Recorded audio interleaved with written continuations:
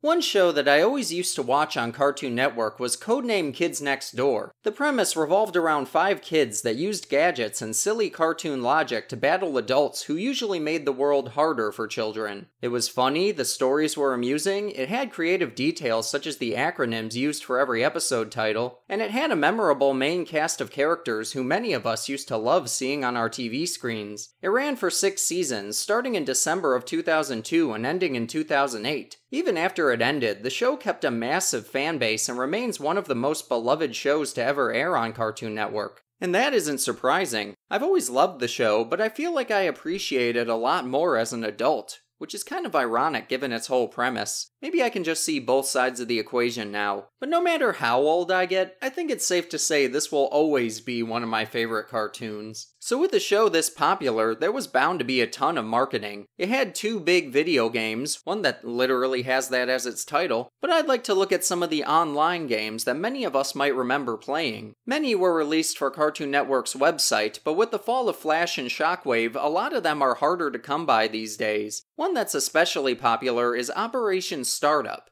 The startup acronym doesn't actually stand for anything, so let's just say it means Serious Technical Animation Raring to Understand Playstyles. It was divided into different levels that were released online one by one. At the time, it was referred to as Operation Brief, not to be confused with the episode. As we can see, the original release had this cool border around it. You can see all these different options apart from the game itself. We even have an option we can click to open a new tab if a parent is present.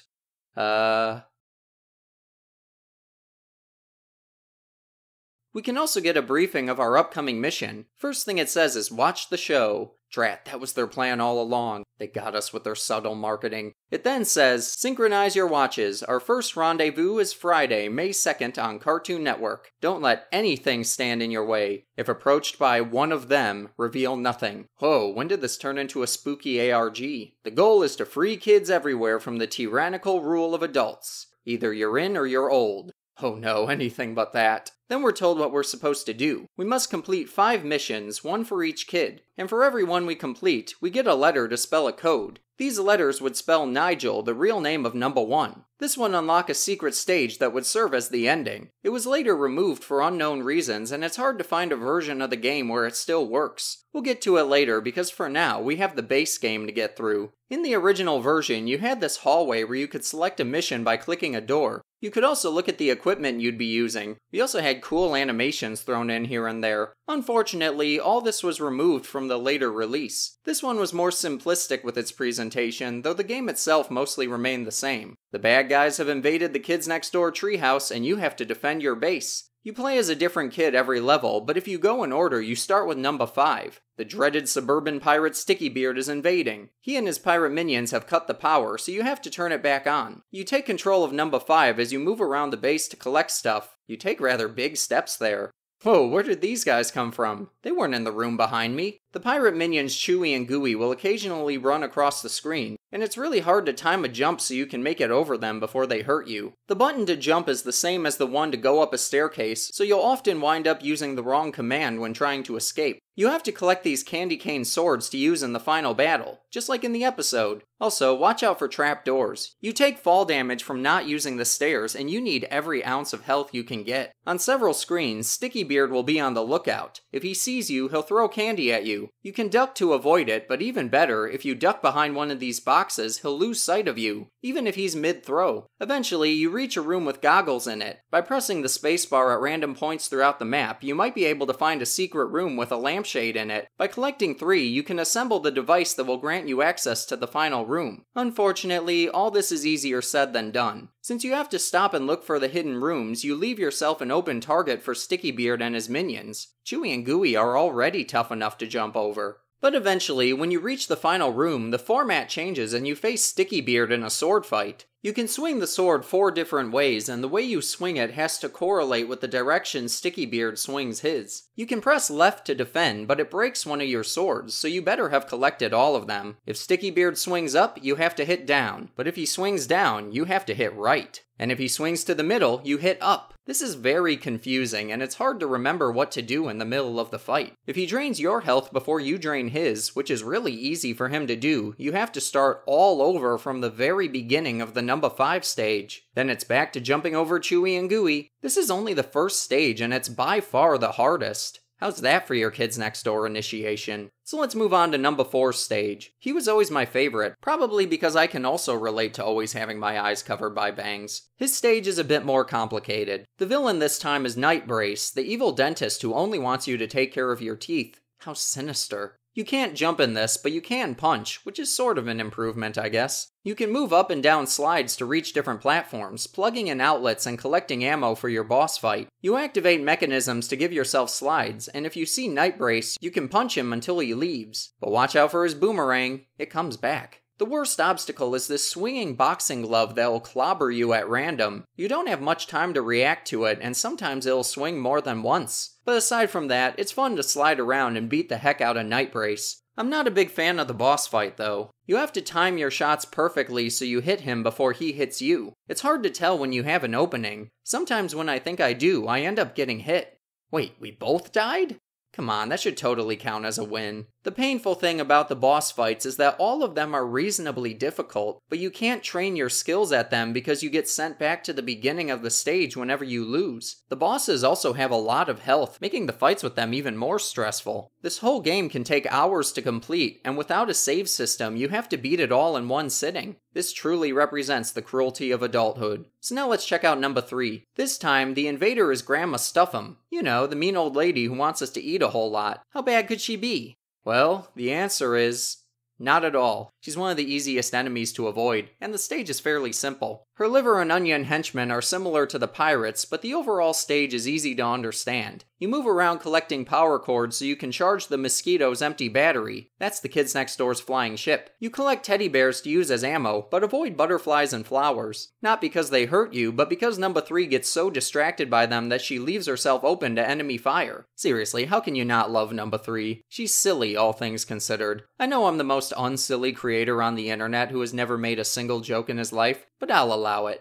Number 3's boss fight is actually the easiest. Only after a rocky start though. You aim your thumper device to shoot teddy bears at onions, but it's extremely hard to aim. Thankfully, it only lasts a couple turns. Then Grandma Stuffing comes in and stirs, giving you the prime opportunity to shoot her. You just do this until she goes down. Honestly, this simplicity is a breath of fresh air. Thank you, number 3. Now let's see what number 2 has to offer. He has to build a flying apparatus and he's facing off against the Common Cold. Not the illness, mind you, but the villain named Common Cold. His weakness is orange juice, so you have to stock up on it. Now just look at how number 2 controls. This is goofy. You can't even jump, even though you have the option to. The instructions refer to the command as try to jump. You have to collect parts for your flying machine as well as orange juice. You also have to avoid lasers that shoot germs and... oh my. That is a brutal obstacle to have in a kid's game. Even though I know it's a kid's game and it isn't going to be a big bloody mess if it hits me, I'm still really paranoid whenever I have to cross these things. But the stage is easy. The boss fight, on the other hand, is hard to explain. Tubes are filled with snot and you have to fly to avoid the shots Common Cold fires at you. You can move pretty much anywhere. Your goal is to smash the tubes once they're empty so they shatter. The challenging part is that it's hard to tell where you're supposed to fire to hit the tubes. Sometimes I think I have a target locked, but I end up missing before it fills itself again. It's also extremely fast and everything is happening at once, so it's a lot to take in. At least there aren't people inside those tubes this time. For some reason, this fight reminds me of something I'd see in an old Bionicle Flash game. Maybe it's because of the mechanical scorpion, or the fact that these both came out around the same time. But once it's defeated, the only stage left is number 1's. You're up against the Toilinator and you need your special device, the Splanker, to fight him. This stage is heavily involved with all the different mechanics it has. For one, Lizzie will chase you in a similar fashion to the Liver and Onions or the Pirates. Stay away from me, Vicky. There are also traps where you have to jump to a metal platform in between trap doors. It can be hard to time it correctly. You can also use showers and lamps to teleport. The Toilinator's throwing toilet paper at you the whole time too. Once you find the Splanker, you can smash protective glass to reveal switches.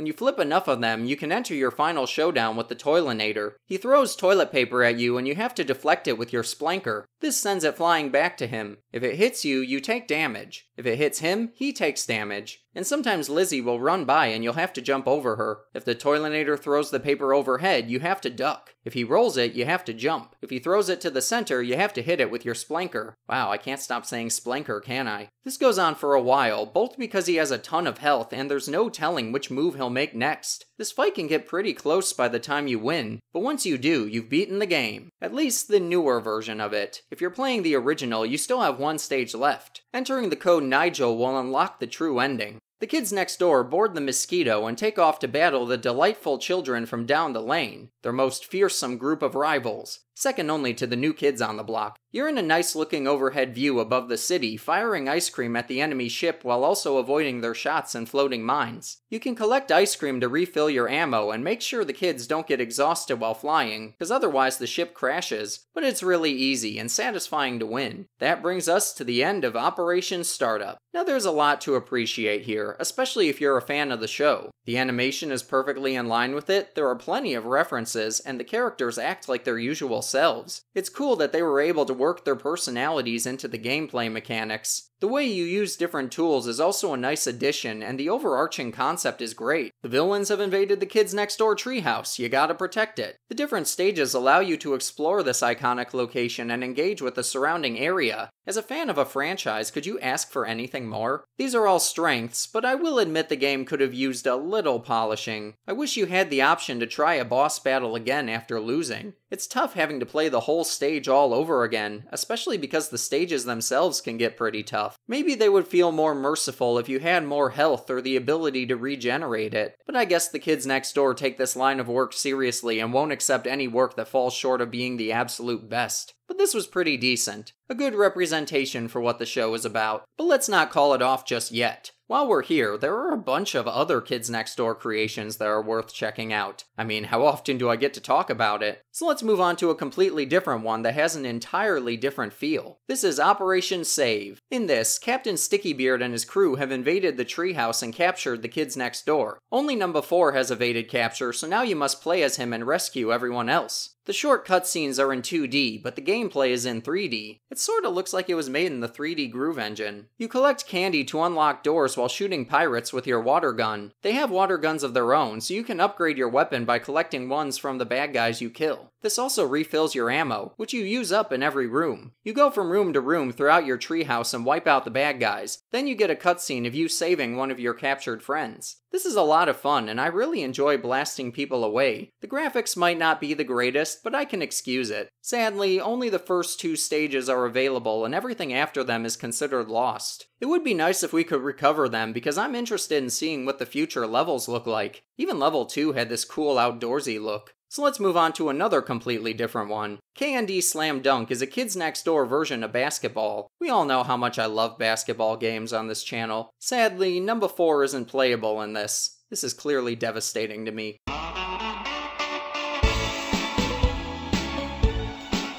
But fine, I'll take number 3. You have a teammate and you have to run around the court like a basic basketball game. You can snatch the ball from the opponent, block it when they make a shot, or pass it to your teammate and make shots of your own. But your teammate is controlled by the computer. I also keep confusing the keys to grab the ball and block, so I often do this random jump and allow everyone to run ahead of me. Why does this feel so in character for number 3? You can also sprint to a certain spot in the court to push the shoot button and perform a special move, but I can hardly ever get it to work, even in the tutorial. Maybe I'm just bad at basketball. Maybe I should try swimming instead. No Pee in the Ool, not entirely related to the episode with the same name, is a fun little challenge where you have to keep the kids next door from being captured by adults who want to ruin your fun in the pool. You switch between each of them and move them away as these 2 dudes pursue them. It gets easier with every character you lose. The less you have to focus on, the better. It's great. I also really like the digital style of this. So now let's check out a few other small ones. This is Beat Your Vegetables. First off, listen to this music. It's surprisingly awesome.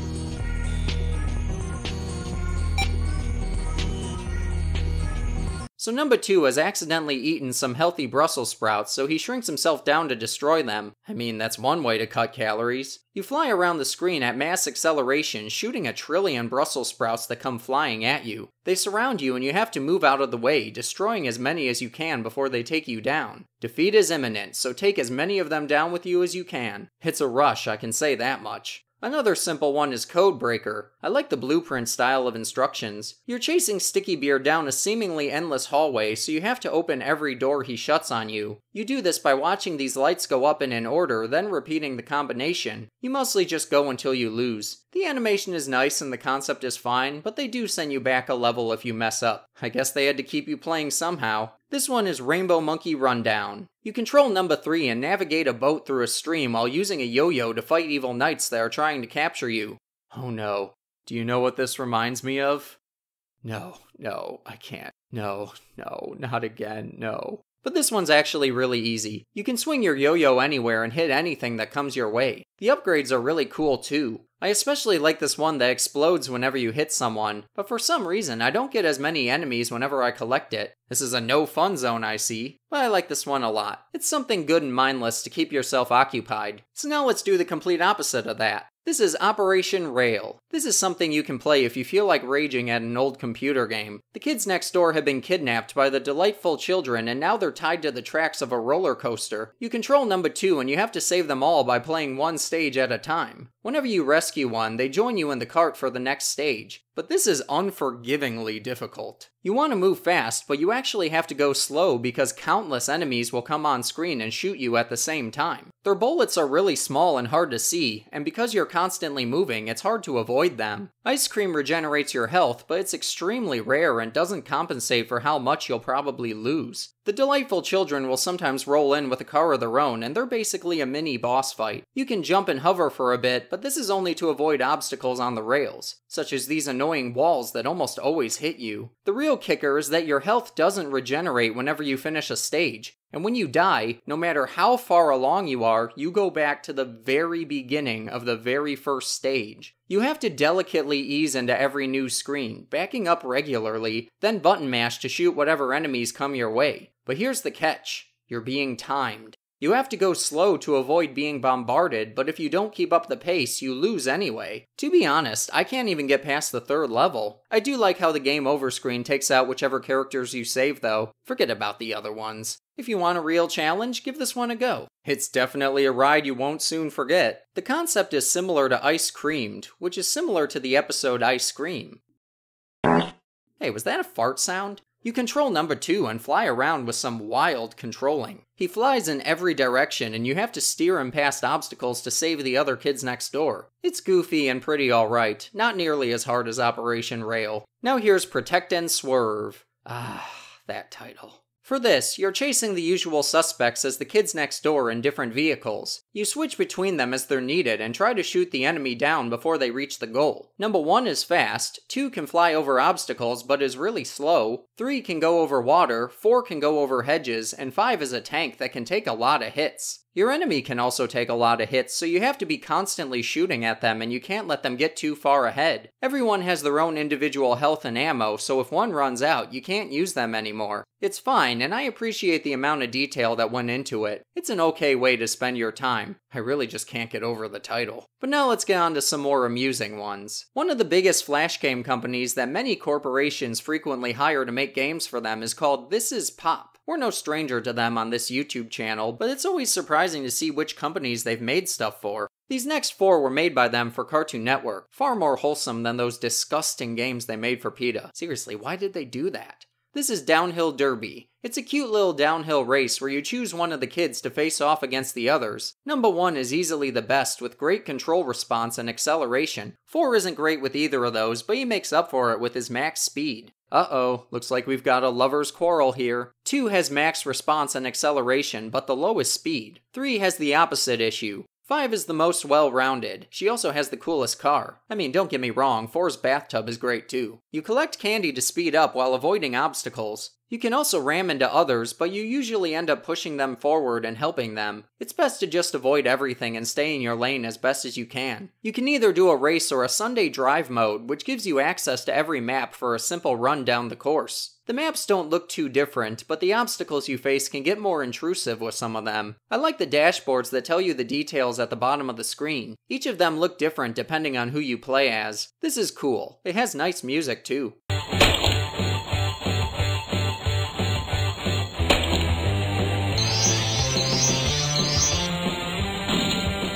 This next one is called Operation Graduates, similar to the episode. It's an overhead shooter with a really interesting element. You choose one of the kids to pilot a ship, then you fly over a field shooting at enemies while collecting bubbles with your friends in them. Your friend's ship is then attached to yours, giving you twice the firepower and making a big conglomeration of your vehicles. These can get really messy, but I really like this mechanic. It makes it just a bit more engaging than your average space shooter. This is Pop also made a Halloween game called Operation Trick or Treat. It doesn't have too much in common with Kids Next Door apart from the occasional character you meet to get collectibles from. You play as some kid who can change costumes and get superpowers, and you have to collect all the candy in every stage by using your different abilities to get past obstacles. The witch can turn these enemy ghosts into frogs. The skeleton can use his skeleton key to open doors. Okay, that's clever. The vampire can turn into a bat and fly over stuff. Well, some stuff. And the Frankenstein monster can smash some stuff to clear a path. You're being timed, so you have to be quick about it, but it's really forgiving. You can unlock new stages just by getting close to your candy goal. It's a clever enough concept, good for a basic Halloween game. The last one by This Is Pop is Operation Tommy. It's just a lunar lander with Tommy in it. It isn't too similar to the episode with the same name either. You just land Tommy on a platform and there you go. I think we can all agree this is the best one so far. Though I do want to mention something about this episode in particular. Does anyone else ever feel really sick watching it? Something about the characters talking with stuffy noses and making all these references to sickness kind of makes me feel unwell myself. Kind of like when your throat starts to hurt as soon as someone mentions a sore throat. This episode is dangerous, man. Operation Grounded is actually a bit more similar to the episode it's based on, but not by much. Turnips have invaded the Kids Next Door headquarters, so that means you have to stop them by tunneling into the ground and blowing them up. You control the pipe pod and drill downwards, clicking to hold an explosion that'll encapsulate any attacking turnips nearby. Some are stationary and others move in for an attack, but you need to destroy as many as you can. It's really satisfying. You can keep yourself occupied with this. I think it would have been better with a giant rabbit though, but if you're looking for one that's more complex, this is Intruders in the Park. Like with Operation Startup, this is 5 stages long with each character having their own. For the plot, there are intruders, and they're in the park. The kids next door need to stop them.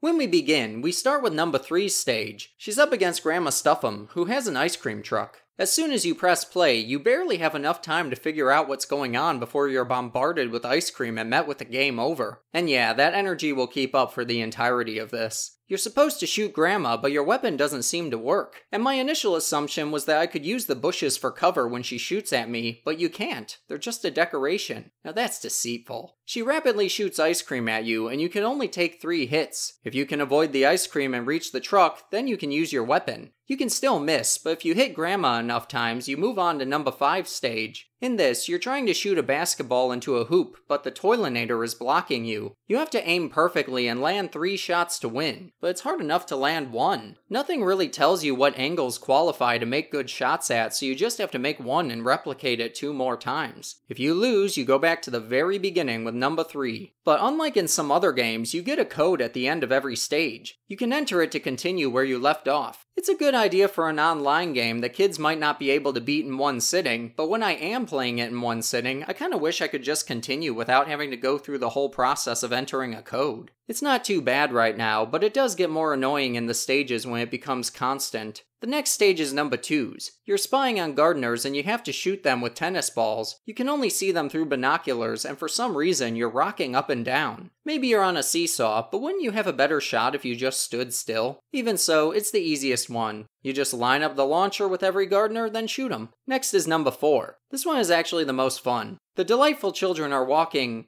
down the lane, and you have to kick trash cans into them. They keep coming, and they're eliminated one by one as you hit them. The trash cans roll to the other side of the street, so if you run out, you have to cross to the other side without being hit by the children. Easier said than done, but once you beat it, you reach number 1 stage, and as can be expected, it's the hardest of them all. Faucets are spinning and shooting water rapidly. You have to reach switches to turn them off without being hit. They cover most of the field, so you barely have any walking space. I had to replay this one an absurd amount of times because it was almost impossible for me to step anywhere without being hit. It didn't matter which switch I went for first. Every single time I had to put in the code again. In all honesty, it got really tedious. But then I discovered something. This stage is kinda bugged. I was able to walk out of the screen and move past the faucets to reach the switches. From there, I was able to win. Ultimately, while I think this has a good style with visuals that are true to the show, a little more time and work on the details could have made the individual stages better. I think if they were to flesh it out more, it could be pretty good. It's just rough around the edges. So now here's one called Operation Robbers, based on the episode. You play as number 4 and the Six Gum Gang has stolen all your homework. You're on a moving train/school bus and shooting at them in a Western-styled match. It's mostly just a series of non-stop shots until you run out of ammo. Then you take a bunch of hits until you finally reload. Then you move on to the next wagon and repeat the process. Some obstacles can come up here and there, but it's very repetitive. Fine if you like shooting things.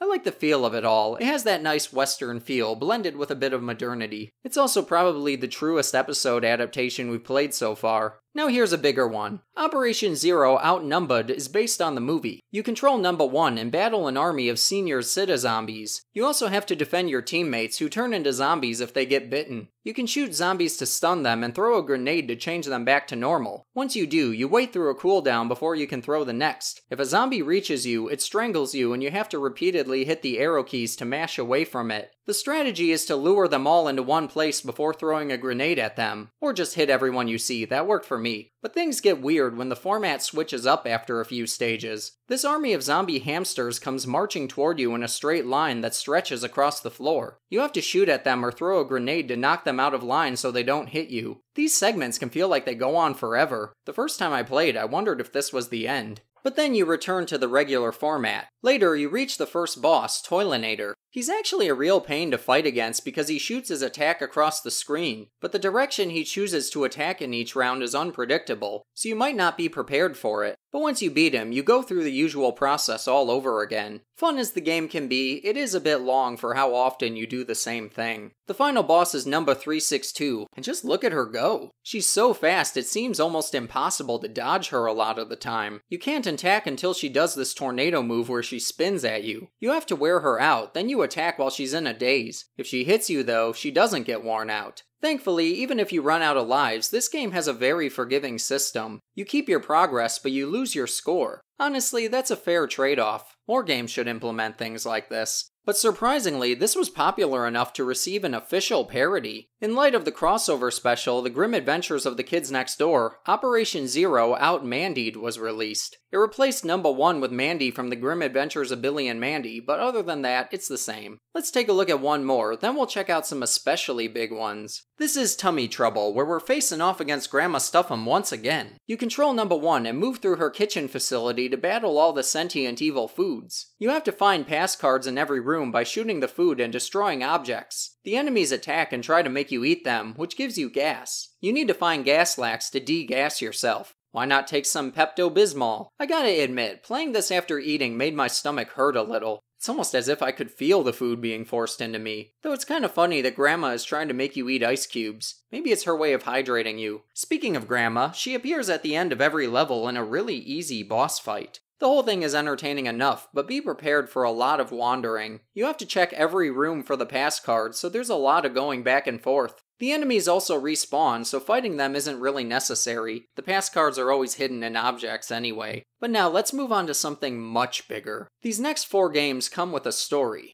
A legend, if you will. About a little thing known as Sky GameStar. Sky GameStar, later known as Sky Games, was a television service that you could use to play different games on TV. Now that's a real blast to the past. You would have to pay for sessions, but they had a remarkable amount of content based on cartoons made by different developers. Because you played using a TV remote, their games were notorious for using a ton of controls. Unfortunately, over time, these games were lost to history and the service is no longer available. But thanks to the work of a dedicated community, along with developers who willingly gave the public access to their work, many of these have been recovered and are playable online. The developers in question were part of Denki, who made the games we'll be checking out. The first is called Operation Teenager. This was the last one they released, but we'll look at it first because it's significantly different from the others. At the start, we see a teacher dragging the tied-up number 3 into a school. Numbers 2, 4, and 5 show up with one talking to them over radio. Then they break into 3 separate rooms and the gameplay commences. The controls have been adjusted to fit a keyboard, so some of them can be confusing to get a grasp on. Number 1 gives you instructions as you switch between 2, 4, and 5 to rescue 3. The teachers are using a machine to turn kids into teenagers, which is downright despicable. So now you have to save 3 from becoming one. You move through the school, checking different rooms and using the strengths of each character to progress. 2 is strong, so he can push barrels and activate switches. 4 is the only one who can attack, so he can punch bad guys, buttons, and obstacles to destroy them. 5 has a grappling hook that she can use to cross over chemical spills or grab books from afar. She can either throw these at switches or bad guys. You can also find upgrades for each character as you go, allowing them to push or break heavier obstacles, or giving 5 a longer grapple. The first enemies you encounter are football players. If they see you, they charge. But once they're set in their way, you can step out of their path and watch them run into a wall. This stuns them, giving 4 a chance to kill them, or 5 if you have a book. Later on, you meet teachers who are almost as unforgiving as my elementary school teachers. They will see you enter a room almost instantly and go into a mode where they rapidly charge and swing their pointer stick. It's very hard to hit or avoid them. You either have to have remarkable timing or just endure them chasing you the entire time you explore the room. They'll always be 1 or 2 spaces behind you, so don't even remotely slip up. Get it? Remotely? Because you use a TV remote?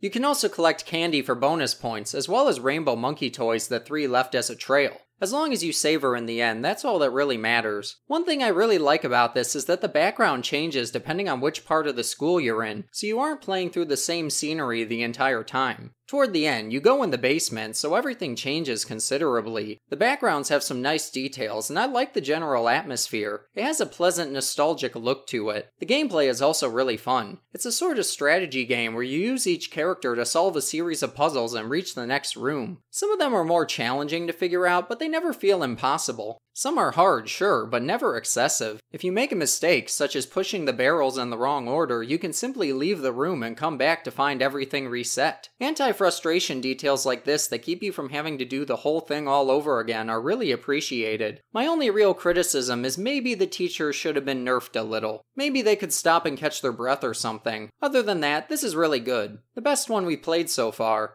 It ends when you save number 3 and destroy the teenager machine. Then number 4 goes back in at the last second to punch it. How in character. But aside from this, Denki created 4 other Kids Next Door games that mostly followed the same style as each other. We'll start with Operation Bittersweet, which is the first and the most unique of the 4. These all followed the same ongoing story, with the kids next door facing off against Sticky Beard. In this, they've all been captured and have to escape his ship. You control number 4, who instantly breaks out of his prison cell. Free. But here, the controls take a bit more getting used to. I actually went most of the game without fully understanding them. To jump to a platform, you have to press the up arrow while underneath it. It's confusing at first, but you get used to it. In the rooms next to you, you can speak to number 1 and number 2. 1 says he can easily escape, but he refuses to because the ship is infested with insects. 2 also offers to build you a gadget if you bring him sticky gum for it, so now you have to collect gum and insects to appease your teammates. 3 and 5 are trapped on the other side of the ship, so we'll get to them later. You go around collecting candy for points as well as whatever items you're assigned to find. You also have to find keys that can open different doors. If you pause, you can see a rundown of your stats and progress. It will tell you which rooms of the ship you've explored and which ones you still have to clear. You can kick or throw boxes, barrels, and chests to find whatever's hidden inside, and you can also kick pirate enemies that are walking around. The regular pirates are easy, but the ones that throw candy canes or cannonballs at you are the absolute worst. You can kick the projectiles away if you're fast enough, but these pirates don't go down with simple kicks. You can stun them, but to permanently defeat them, you need to throw candy canes of your own, which you can collect. I should also mention the candy rooms, which you can use to collect candy for bonus points. You can also sometimes find extra lives in there, which will be useful when dealing with pesky candy cane throwing pirates. You can also collect hamsters, but not for any particular reason. You can travel to different parts of the ship, including above deck, and it's nice to see all the work that went into designing it. It seems like they actually made a legitimate map of the ship for you to travel through, though sometimes it does feel like you're running back and forth without much of an idea for where to go. I wish the in-game map indicated which rooms had unopened doors in them. I think that would help tone down the aimless wandering. But anyway, once you collect the bugs and the gum, you save number 1 and 2.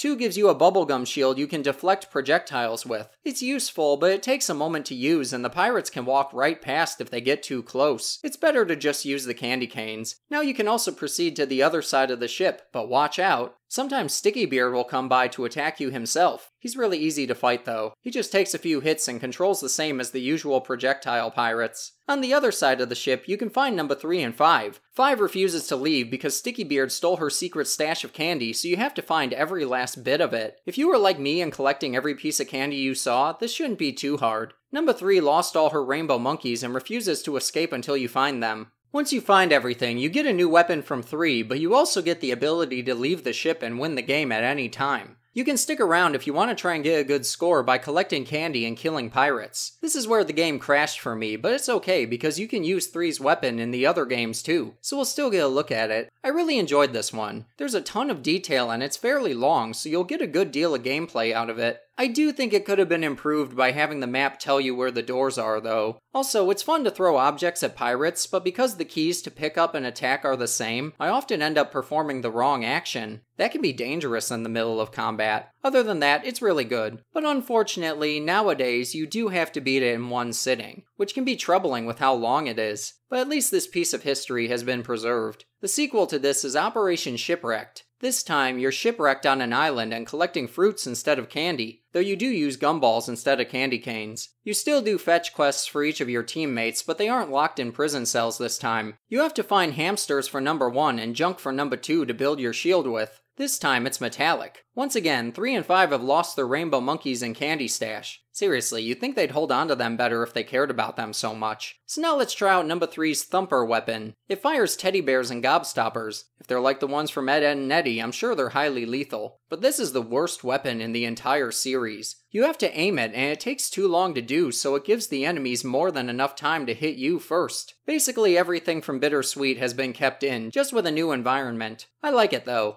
Especially the shipwreck you can travel to, though I felt this was even more confusing to navigate than the first, especially with the amount of platforms you can only reach by entering through different parts of a screen. It's still good, but I think I prefer Bittersweet. The sequel to this is Operation Revenge, and it has a few changes to the formula. This time, you need to activate your clam cannon to blast Sticky Beard and his crew into oblivion. As we all know, the clam cannon was by far the most genius invention of the kids next door. But you need to find clams to use as ammo. This time, you're in the treehouse, but it isn't too stylistically different from the ship in the previous games. But you can also board the ship in this. The menu also looks a lot cooler with a more digital layout. You also have some new gadgets such as a cheese wheel that can obliterate any pirate when thrown, as well as the ability to disguise yourself as Sticky Beard. Enemies won't attack you and you can get past sentries by fooling them. It's great. You have to find clams for number 1 and metal scraps for number 2, but take a completely random guess for what you need to find for 3 and 5.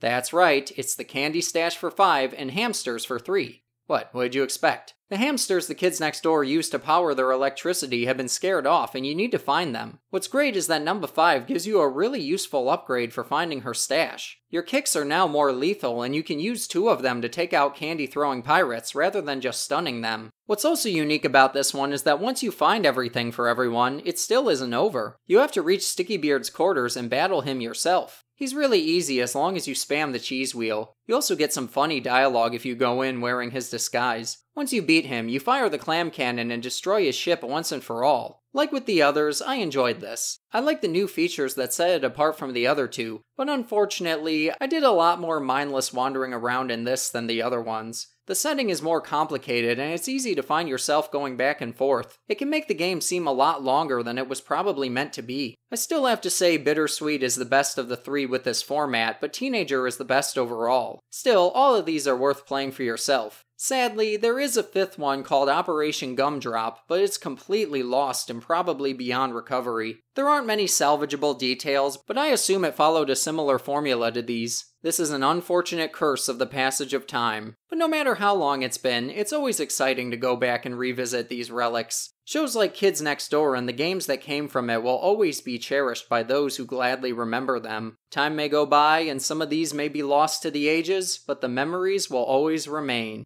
Thank you for joining me. I will see you in the next memory.